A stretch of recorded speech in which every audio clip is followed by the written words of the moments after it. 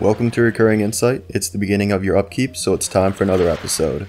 I'm your host, Michael, and let's dive in. Today, we're going to be looking at the cards in Strixhaven that may see play in cEDH. To best do that, I'm going to be comparing them to similar cards that already see play. Let's start with the creatures. Archmage Emeritus is comparable to Beast Whisperer, which makes it into Brostorm decks, and I think that Archmage will be in a similar position. It can serve as a storm piece or card advantage for control decks. It'll be more popular in low color decks, but Curious Control does run Rashmi, so it could see play in a few 3 and 4 color decks that lean heavily into Storm or Control. Before I move on, any creature that has Magecraft combos with Chain of Smog and 2 copy spells. One of the 2 generals from the set that could see play is Cody, Vociferous Codex. Before I posted this, I did see that Rebel Sun already made a video about this card. The gist is that you can use Freed from the Real and Pemenzora to create infinite delayed triggers and start storming off.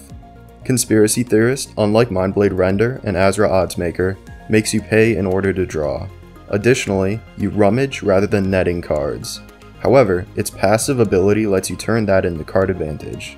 It also brings Insane Wheel and discard synergies to the table, but as it's a May ability, it won't prevent reanimation. Additionally, because you can choose how you stack your triggers, if you have Necropotence on the field, you can stack the discard triggers in your cleanup so that they're exiled with Theorist. You can then respond to the last trigger and start casting the instance you discarded. It probably won't see play in too many decks with more than 3 colors, but it'll likely see play in decks like Anye and Riel that have synergy with it. Extus, Auric Overlord brings a lot to the table. Although it doesn't reanimate like Alicia or Marin, it's also an infinite mana outlet and combos with Dockside Extortionist. If you've got Extus, Dockside, and Worthy Cause, you can continuously cast Worthy Cause, sacrificing Dockside as an additional cost, and then putting Dockside in hand with the Magecraft trigger. In place of Worthy Cause, you can use another buyback spell as long as you have a sack outlet. That being said, it's competing with Tymna and Jeska in the Mardu slot. Extus doesn't grind as well, but the combo and recursion potential Extus has means that it could be a viable general. Galazeth Prismari is pretty similar to Urza, but there are some key differences. First, Galazeth does have access to red, and therefore lots of fun tools, especially Dockside and Breach. However, there are 2 other glaring differences. First of all, the mana generated can only be used for instants and sorceries. This is a huge restriction that lends itself to storm builds. Additionally, it isn't an infinite mana outlet. Between these 2 huge pitfalls, I don't think it'll really see play. Storm-Kiln Artist drew a lot of attention when it was spoiled for its storm potential. If you compare it to Burgi, it's more expensive and narrow, but you can save treasures for another turn, so it's better for grinding and prepping for a stormy turn. The treasures also carry sacrifice synergies, cough cough Corvold cough cough. Additionally, it triggers when you copy a spell, which means that eventually you'll net mana with Haze of Rage. I think it'll see play in Corvold and then some low color storm decks. I really like the design of Wandering Archaic. That being said, comparing it to Mystic Remora and Rhystic Study shows that it's more expensive and narrow, only hitting instants and sorceries. Its tax is more than Rhystic Study, and it doesn't have the cumulative upkeep like Fish, and it lets you copy the spell, which has huge implications for counter wars. I'm kind of torn on this as it's expensive, but it does have potential. If I had to lay money on it, I'd say it'll see play in some grindier decks and some Sans Blue decks, but I think this is a card where you just have to see how it performs. Witherbloom Apprentice caused a bit of a ruckus when it was spoiled. Like Ral, Storm Conduit, it wins with Chain of Smog. It's a very fragile combo, as you can end up without a hand, but Ral can copy it, and, being a Planeswalker, is harder to remove. That being said, Witherbloom Apprentice has neither of these, so it's almost as fragile as the World Gorger combo. It might see play in Sans Blue decks that don't have a combo connected to their general. It's more likely to see play in Abzan, as having white grants access to silence effects that can protect it. Then we've got the non-creature spells. I am super hyped about Culling Ritual. It's not really comparable to anything in the format right now. It hits most dorks and rocks, and then can net huge amounts of mana, allowing you to convert it into an ad naus or just dump the rest of your hand. Although it may not see play in every deck, I think that it's worth testing in most.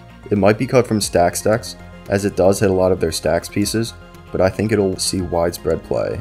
Decisive Denial, like most modal spells, is more expensive than each mode warrants. However, both modes are useful, so it might see play in mid-range and control decks, provided they have a relatively beefy commander.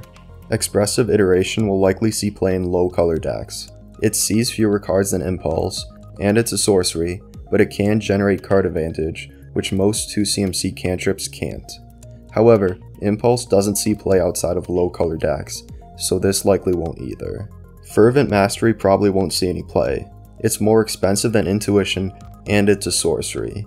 It doesn't bring any additional synergy to the Breach combo, and if you're doing a reanimation pile, at best it's a 50% chance with 1 or 2 cards, and it gets gradually worse if you've got more cards in hand. Plum the Forbidden has huge potential. It costs 1 more than Village Rites, and requires 2 creatures to be sacrificed in order to achieve the same effect, but it has a much higher ceiling. Additionally, it's harder to deal with, as you create a copy of the spell for each creature you sacrifice, so you need something like Flusterstorm in order to counter it.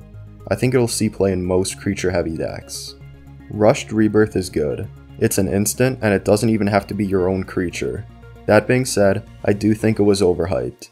Unlike Neoform and Eldritch Evolution, you do need a death trigger, and with the printing of Dockside, a lot of decks running red have transitioned to more bounce spells. Creature removal in white tends to exile instead of destroy, so it'll likely be better in decks running blue, as you can use it to find Thoracle at instant speed.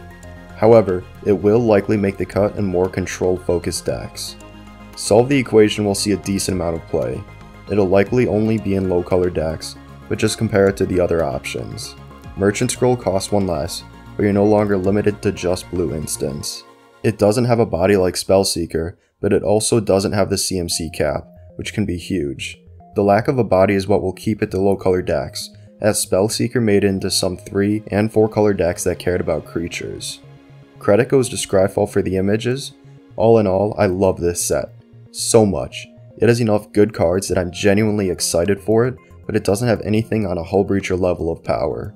The link to the Rebel video about Cody will be linked in the description, and so will my Twitter and Insta if you want to hit me up there. If you liked the video, please like and subscribe.